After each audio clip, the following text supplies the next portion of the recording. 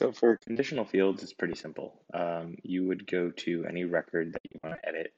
For example, let's take the sales record,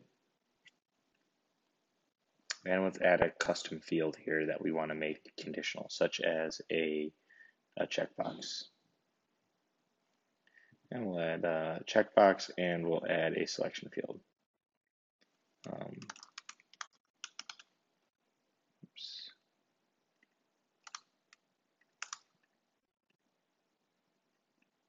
From.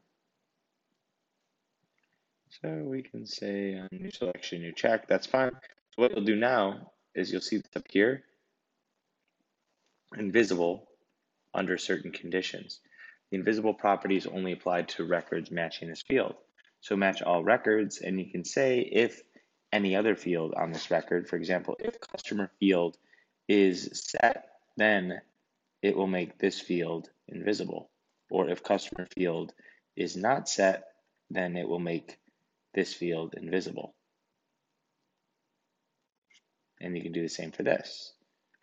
So if customer field is not set, or any other field, right? You could say if the confirmation date is not set, if the invoice address is not set, make this field invisible, or whatever you want there. So you can say, we'll just do customer again, and we'll say is not set, and it will disappear, and you can close. So now when you set your customer, it's a new database, those two fields appear.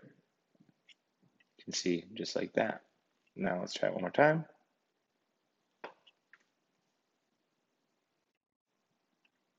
There they are. And they disappear. And they're there. So that should help you understand how you can play with that. It's all in Studio.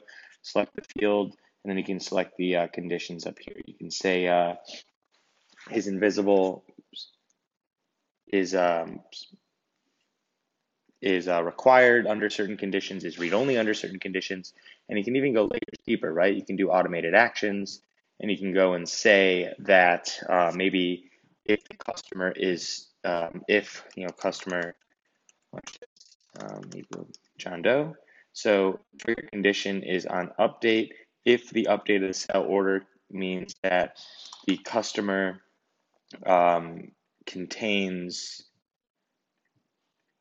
John Doe, action to do, we could say update this record and have a field such as the new selection have a value of true.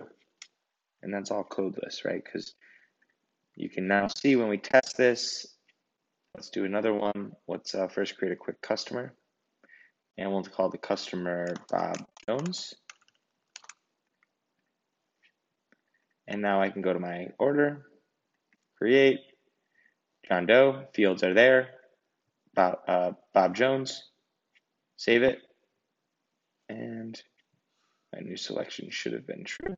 Let me just test one more time.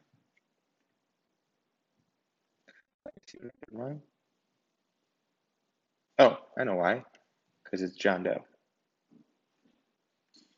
And then save, and that would be marked as true. So you can see, let's try one more time just to verify. Bob Jones, save, nothing.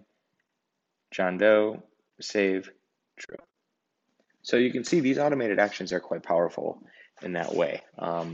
If I open them up one more time, see we have this one. So you can really get much deeper into the details here. If we create another one, we can say, if country equals something, do something else, or here are all the actions we are able to do. We can execute a new Python code, create a new record, right? And that's powerful because if you confirm a sale, you can create a new object anywhere else across the system.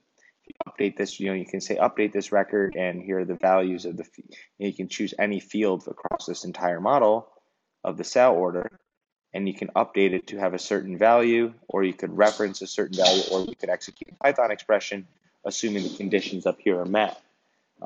You can execute several actions. So I could, have a list of all my actions that I want to execute here, such as action, and I could choose something.